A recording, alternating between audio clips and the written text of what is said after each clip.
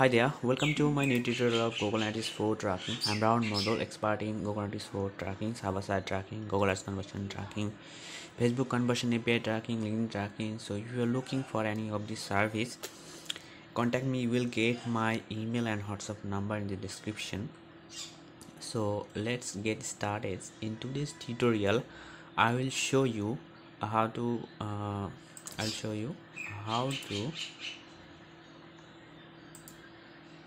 how to track select item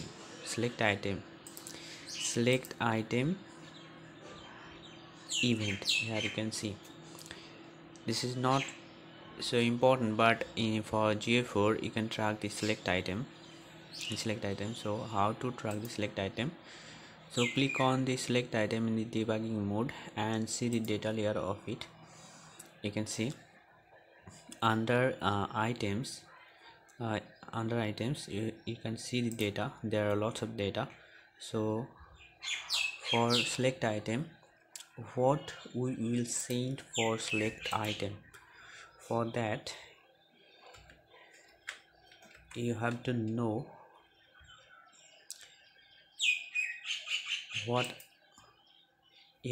from here recommended events what Google recommends to send for select item. So you can see here I have got the select item.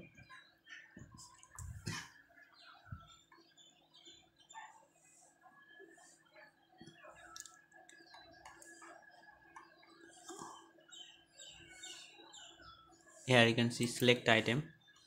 So click on select item and you will see you have to send these three parameter.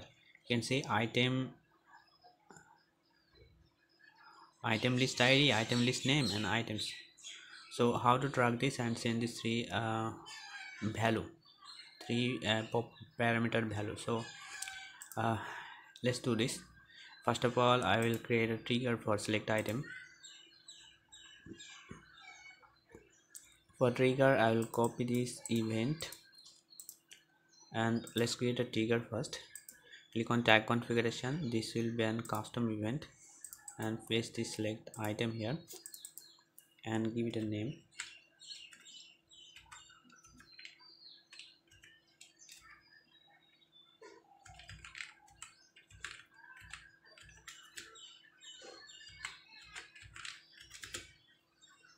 And save this. Now I'll create a trigger.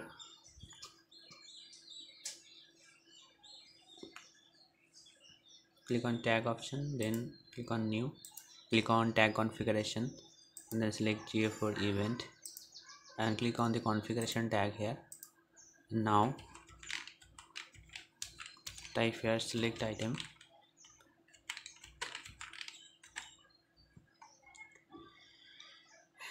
and in the event parameter I have to send these three things: item list ID. So copy this item list ID,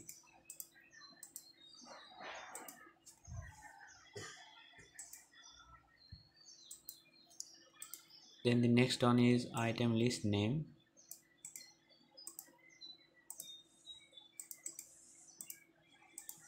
and the next is items.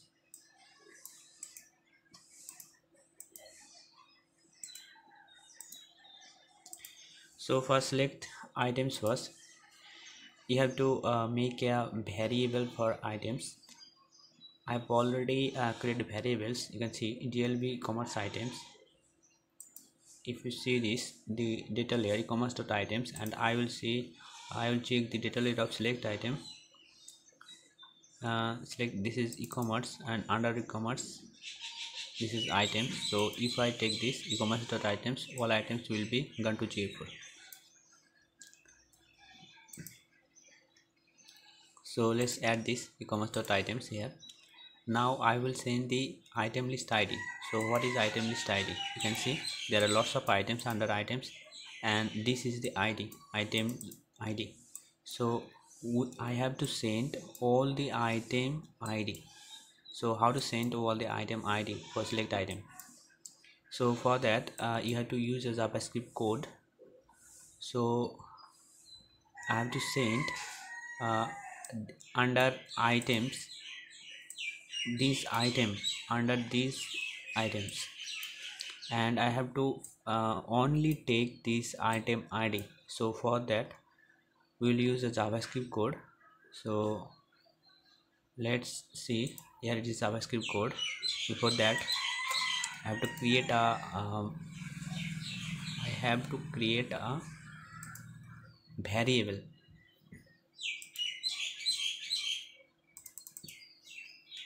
Select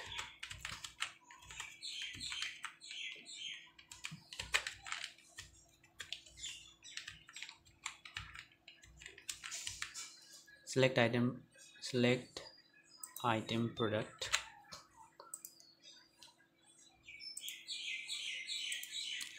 Now go to your debugging mode and copy ecommerce.items.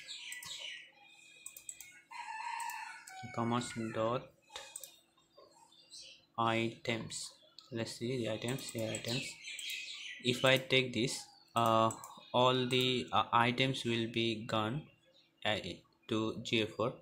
So let's save this.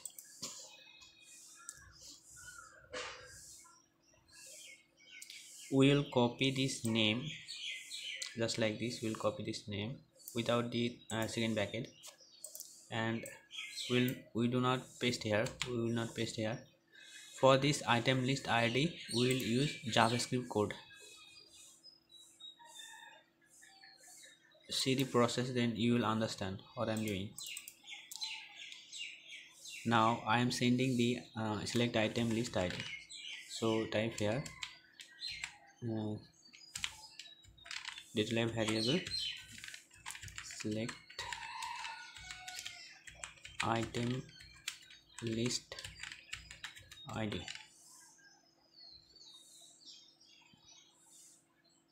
Item ID list. This is the list of item ID.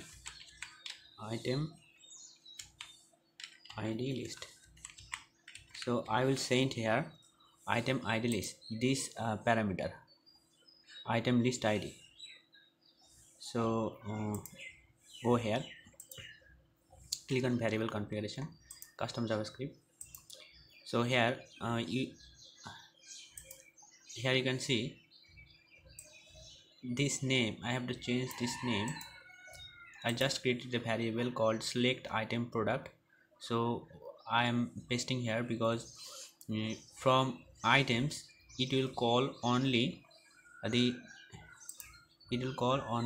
this item ID. So I will copy this item ID under items, and I will just paste here.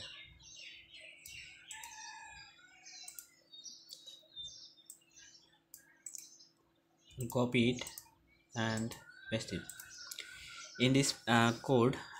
In this code, from this select item product, this is a variable that I created, and from this ecommerce.items there, and the data layer is ecommerce.items. So from items only item ID will be gone to ga4, and this code will take out this item ID only. So let's save this. Now I will add item list name. So for item list name you just have to change this. You have to copy this item name and you have to change this code here. You have to place item name in this item ID.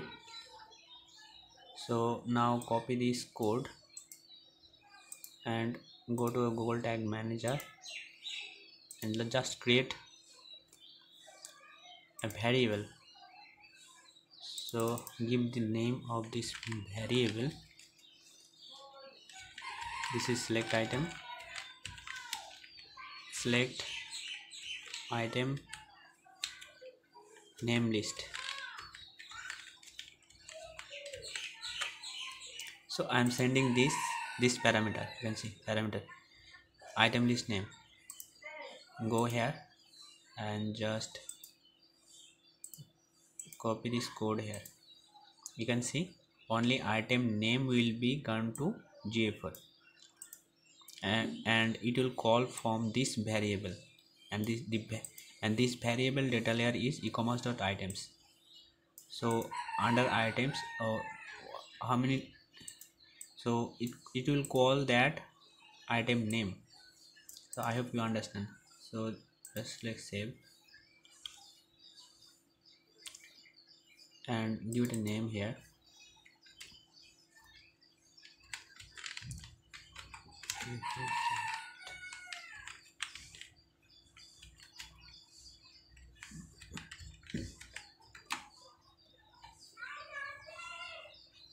And now select the trigger, ga4 select item trigger. This is the trigger, and save this.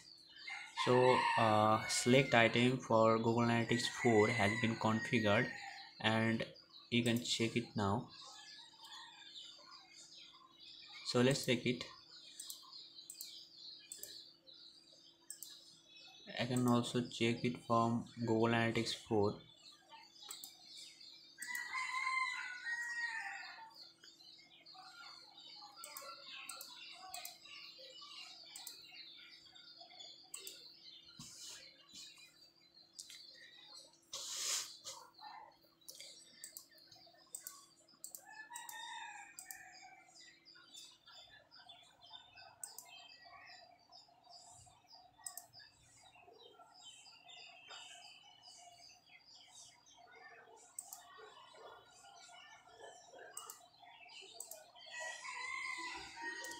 You can see here select item has been fired, and you can see select item has been fired.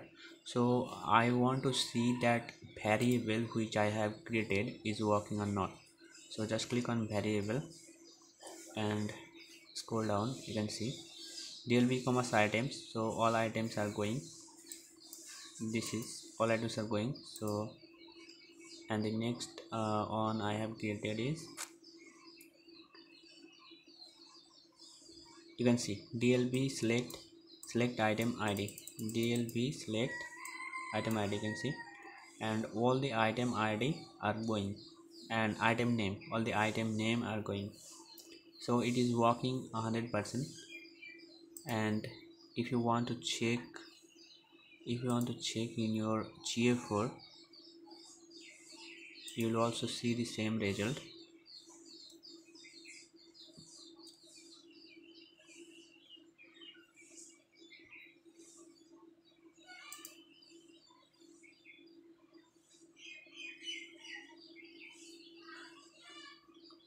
Let's go to the debug view mode.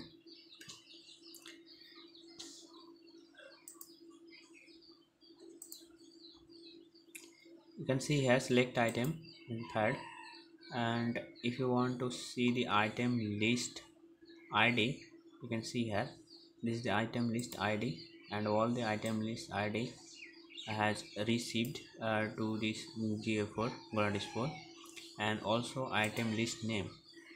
I have just configured all this for select item, so it is 100% working. So thank you so much for watching my video, and hire me if you want to set up everything from browser side and server side accurately through Google Tag Manager. Thank you so much.